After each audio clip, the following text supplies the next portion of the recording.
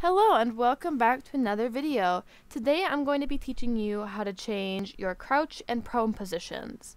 Today I'm using Unity 2019, but please be aware this works for both Unity 2019 and 2018 if your avatar has the Locomotion fix.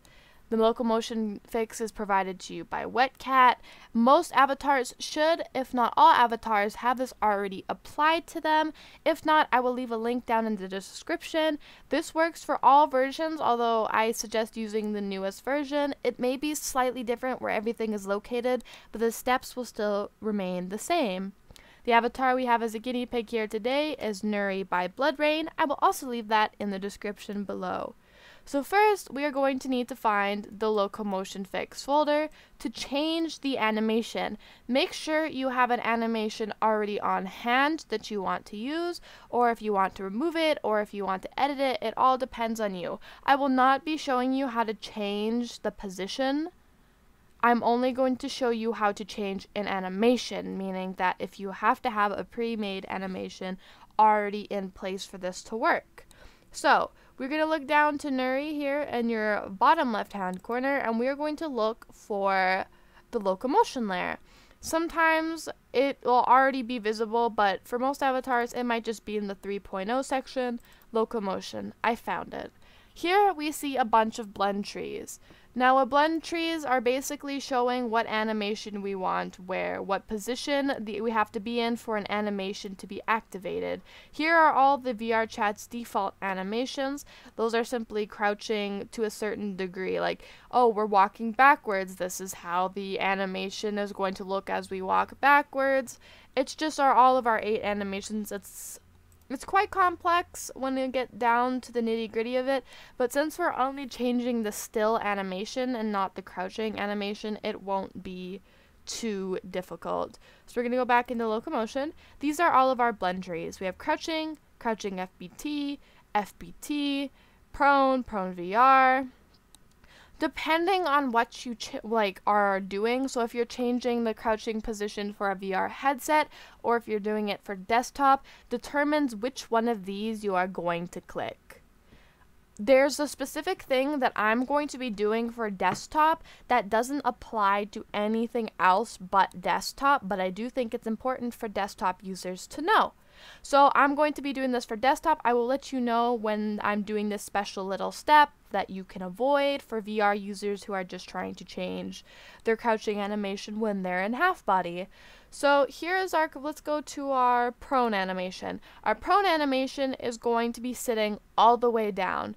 So if you space yourself down, or if you're getting down physically, you will first have 2 animations. You go down into your crouch animation. That is the second animation after you are standing. And if you continue to go all the way down, you can call it your sit animation, but the proper term for it is going to be your prone animation. This is our prone animation, and it will normally pop up here. Let's see if I can find it. Alright, it's not going to let me find it, but sometimes there'll be a little, preview here that's going to pop up to let us see it, but it's our prone animation down here. We have all of these animations that we can use. All the ones we want. This one right here, the sit pose by VRChat Free, is the normal sit pose that you have on almost every avatar. It's the one where they're sitting on their butt and their knees are slightly upwards. It's just a normal sitting position, so I'm going to be using that to replace our current animation. So we're going to go back to Locomotion.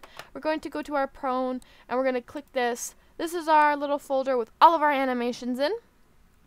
Now, from here, we're going to choose our sitting pose. I assume that you would have already imported it in. Open your folder, drag and drop into here to get your animation in here.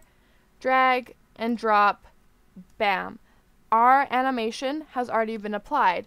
Now, you can stop there. That's really all you need to do. But for desktop users, I'm going to undo this for the sake of I don't want my animation changed, but that would have been it. You successfully changed your animation, and that is it. But for desktop users, when it comes to crouch, you might have noticed how you are always able to move your head if you are in a crouch animation, and when you're in your prone animation, you can't move your head at all. Your whole body's just moving. You can't move your head up and down. You can't look up at somebody. Your head's just stuck. I'm going to be teaching you how to fix that.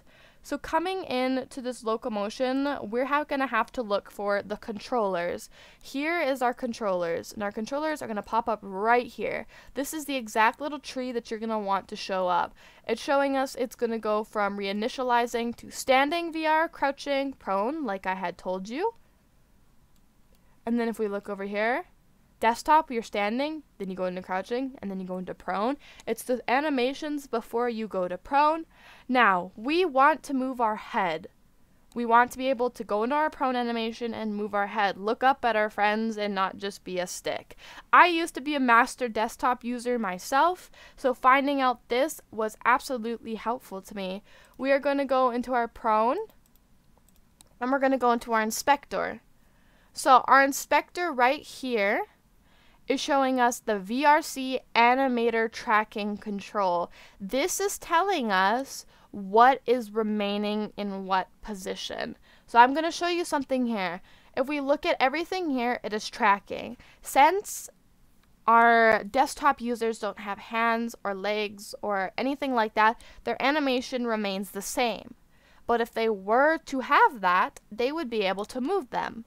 So that's why when you're in half body and you're sitting down, you're able to move your hands because it's set to tracking. It's tracking your hands.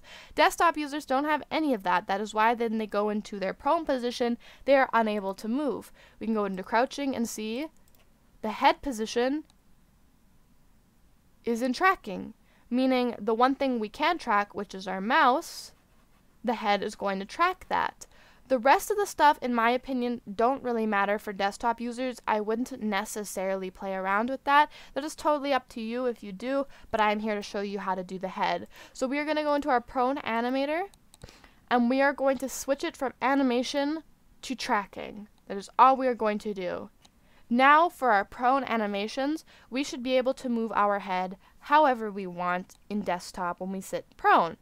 Please be wary that when you're doing new things to your project in Unity, for some reason this tends to reset itself. It'll move back to animation. So before you upload a project, just go back, double check, and make sure that your head is on tracking if that is what you would want. I really hope this helps you, and have a great day.